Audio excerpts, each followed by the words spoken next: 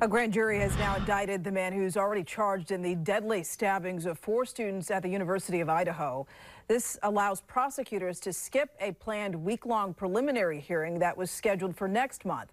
Bryan Kohberger was arrested late last year and charged with 4 counts of first-degree murder and burglary. As you may recall, the stabbings happened back in November at a home near the university. At the time, Kohberger was a graduate student studying criminology at nearby Washington State University.